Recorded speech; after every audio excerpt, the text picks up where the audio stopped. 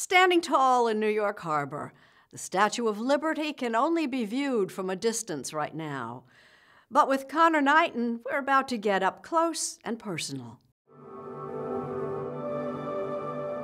Last summer, architect Paul Davidson spent 10 nights inside of the Statue of Liberty. From 6 p.m. to 7 a.m., he and his team carried out a first-of-its-kind laser scan of Lady Liberty, capturing the statue's interior during the hours when it wasn't packed full of tourists. Do you look back at those 10 nights and think, oh man, I could have been doing it now during the daytime? I know. This is like the perfect time to be surveying outside and in, for sure. We're now on our way to the Statue of Liberty. Ellis Island and the Statue of Liberty are currently closed to all visitors, shut down due to COVID-19. Which actually makes this the perfect time to debut some of Davidson's work. The images he captured during those long nights have just been turned into a virtual tour. Now, all those who can't visit in person can explore the statue online like never before. You can get into the crown and kind of view everything in 360. You can go up to the torch and get a view off of that. You can climb up the arm. The virtual tour includes many areas that would traditionally be off limits to visitors. Davidson's team also laser scanned every nook and cranny, and getting that data was no easy task.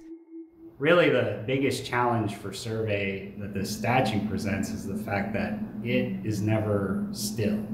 It's constantly moving in the wind. When you're surveying, you want it to be static. But we were in that torch and it was probably 5 or 10 miles an hour and it was swaying really like 3 or 4 inches. It was kind of like being on a boat. The statue was meant to sway. Its flexible support system was designed by French architect Alexandre Gustave Eiffel. Perhaps you've heard of his tower in Paris. When Liberty Enlightening the World was dedicated in 1886, it was the highest structure in all of New York City, a triumph of engineering and an instant international icon.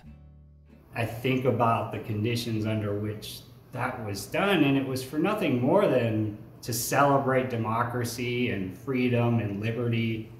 Davidson has been documenting the statue as part of the National Park Service's Historic American Building Survey.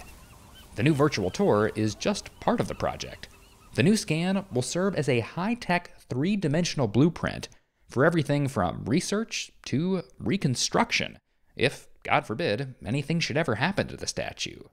This is a record that has many uses down the line. If they do need to make some alterations for social distancing even, they've got a complete 3D model to map that stuff out. Whenever the statue eventually reopens, touring its tight interior spaces will likely be done very differently. But there's still something powerful about being there in person. As Davidson points out, a virtual visit is nice, but it's no substitute for the real thing. It's the visitors who circulate through the statue every day who kind of enliven the space, right? The beam that they touch every time that they go up the stairs, or the metal treads are wearing in the center from people passing through. And all those visual cues, you start to feel the presence of how many people have moved through this space for 130 years. And you can basically like reach back in history and feel something.